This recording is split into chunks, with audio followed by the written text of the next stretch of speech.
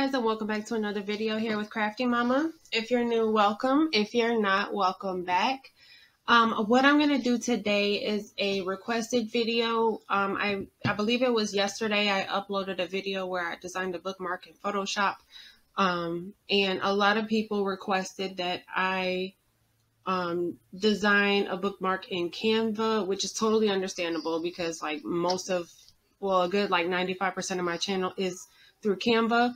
I was just trying to, like I said, I'm trying to learn Photoshop, so I was just trying to do something a little different, but I guess most people use Canva still, which is totally fine. So I'm going to go ahead and show you how to design a bookmark in Canva today. I'm just going to dive right into it. This is my Canva, my Canva homepage. We're going to go up to Create a Design, and our custom dimensions are going to be in inches. The ones that I did in the other video, it was a 3x8. And I like that size, so I'm going to go ahead and stick with it. If you want to make yours a little bit smaller, you can, but I like the 3x8. So I have my blank canvas here, and I'm going to go ahead and I'm going to turn this pink. These are my brand colors that I've already uploaded into Canva. I do use Canva Pro. In Canva Pro, you can create a brand kit with your colors so that whenever you want to do something for your brand, you don't have to go up here and type it and search and all that stuff. It's just already right here. So these are my brand colors for my business. So I'm going to go ahead and make the background black. I'm sorry, make it pink. And I'm going to go to uploads here, and I'm going to upload my girls. Here's one. I think I have to input the rest of them.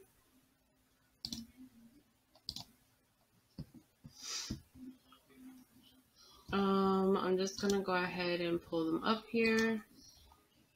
I think it was under this one. Yep. And I purchased these girls from Feathers of Style. And I'm going to upload one more.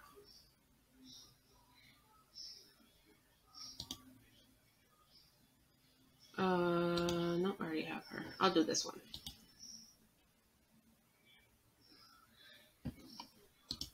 Okay. So now I have all three girls here. And then I also need my logo.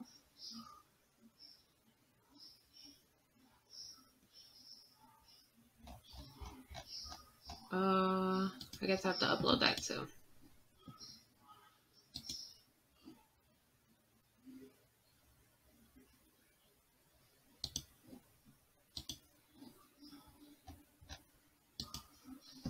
Okay, so I have my logo and I have my three girls here.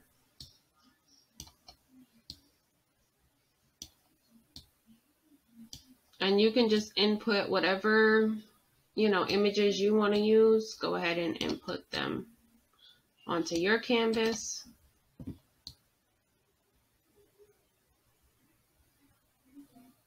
Now I'm just going to place them and size them.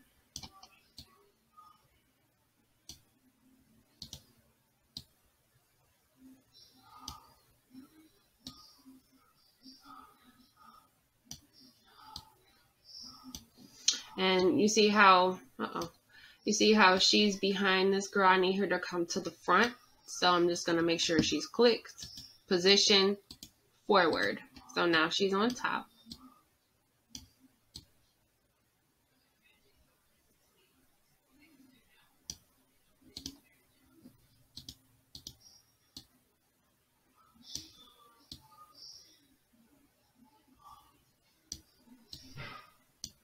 Okay.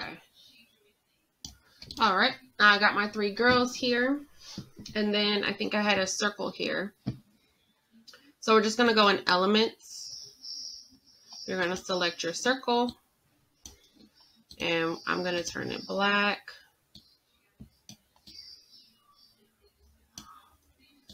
And I'm just going to resize it.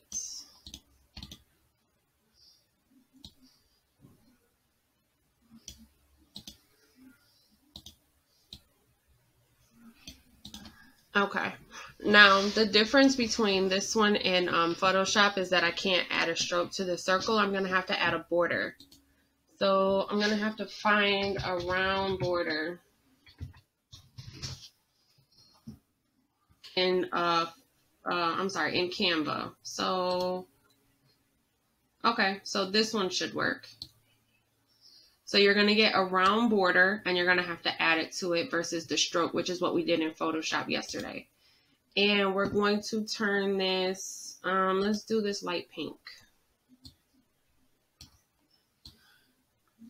And then you want to make it the same size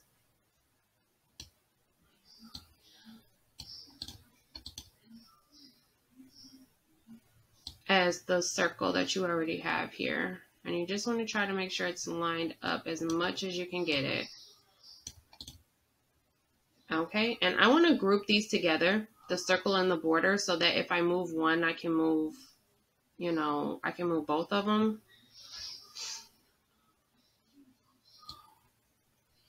So I'm just going to highlight it, just those two, and select group. So now I can move the whole circle, the circle and the border together.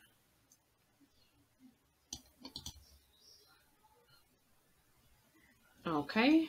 I'm going to change the color. I'm going to ungroup this, and I'm going to change the color of the border because it's the same color as her outfit, and I want it to be a little bit different.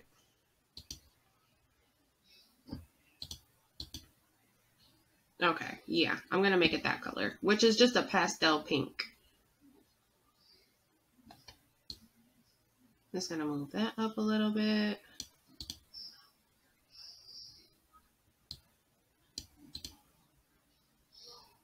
Okay, and then we're going to get our text. You're going to get a text box, and I type secure a bag with an exclamation mark. And I want to change that font to, what do I want the font to be?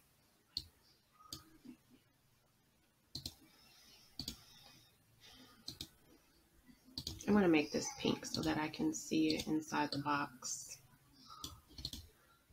Okay.